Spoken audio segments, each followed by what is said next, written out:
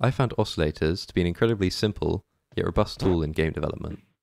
In this video, I'll be introducing the different types of oscillators with a few examples which I'm fond of. So firstly, there are linear oscillators, better known as springs. As you know, a linear oscillator desires a certain position. This we call the equilibrium. When I push on the wall, I stretch the oscillator and move the wall away from its equilibrium position. In response, the oscillator tries to pull the wall back, and when I finally let go, that's exactly what happens.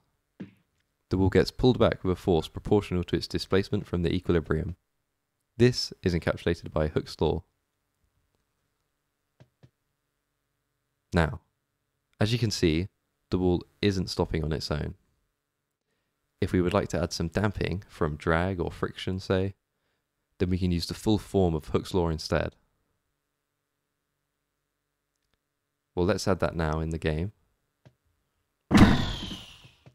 And what we see different is that the velocity is slowing itself all the way down to nothing.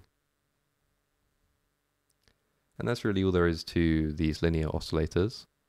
But what happens if we increase the stiffness? Well, this is where we can get different behaviors out of it. Now you can see I've increased the stiffness and I can't push it as far, and it pulls itself back to the equilibrium a little bit faster. Now then, a frequent application for linear oscillators beyond weird sliding walls is in floating platforms. Great. This is a pretty common use in games, and it's easy to see why. Well, now then, what if we take the oscillator a little less literally, and we can start off with a bouncy object here. Now, instead of using the oscillator's position for the object's position, as done previously, let's instead use the oscillator's position for our object's scale.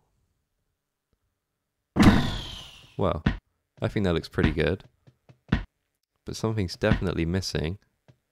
The effect looks great in the dimension of the oscillation, but nothing's really happening in the other dimensions, and so from the front we can't actually see anything.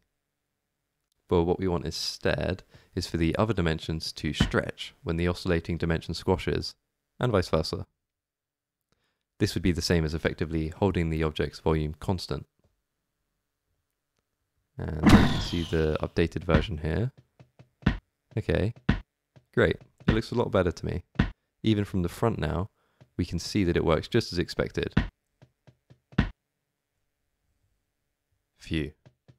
Well, that was a lot of explaining so far, but thankfully, we now have all the basics we need for more exotic applications.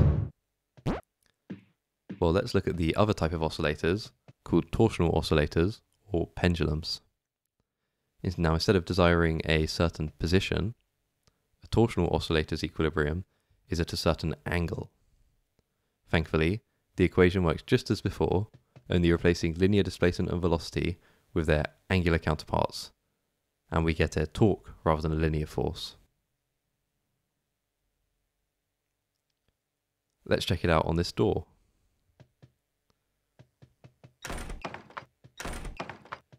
And why stop at one door?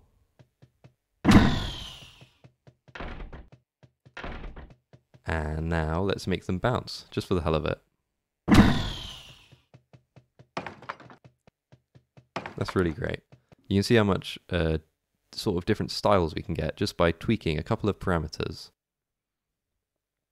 Finally, let's finish off back where we started with the capsule.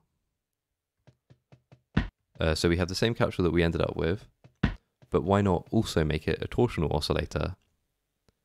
And great. It looks great, but the gizmos are quite distracting and it doesn't really indicate what's going on. Let's turn them off, and nice. We can introduce them back in one by one. So starting with the linear one, you can see how the scale's being affected by this. And turning that off and turning on the torsional oscillator. Okay, great. You can see how that's determining the angle. Really nice stuff. Well then, that's all I have to show for now. I do hope you find this video useful. I'm going to finish off by showing you a few pendulums, each with different stiffnesses. If you really fancy a challenge, then see if you can figure out if the stiffness is increasing or decreasing towards or away from the camera.